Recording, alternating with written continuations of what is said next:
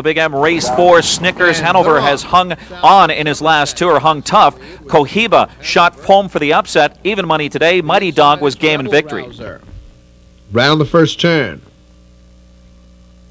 And it's Southwind Somerset to the front by 2.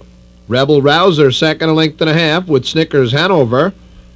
Then it's Ombro Roadrunner in fourth. Another 2 back to COHIBA. Then a length and a half Mighty Dog. 2 more Lightning Sacra. Length and a half Executive Branch, and 2 a Pan Called Horse. 29 seconds for the quarter.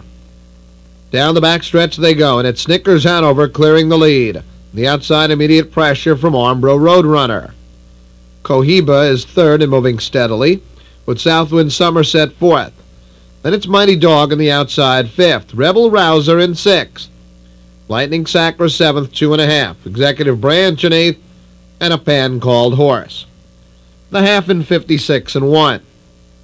And COHIBA leads it by 2. Ombro Roadrunner second, the outside it's Mighty Dog, with Snickers Hanover in fourth. Then Lightning Sacra up on the rim fifth. Southwind Somerset sixth. Executive Branch seventh.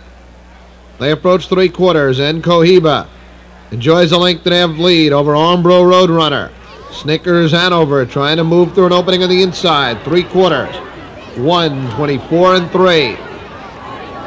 They come to the top of the stretch. COHIBA by 2, 2 and a half. Ombro Roadrunner second. Then it's Snickers Hanover. But with 50 yards to go, it's all romping here. COHIBA and Campbell by 4. Southwind Somerset up for second.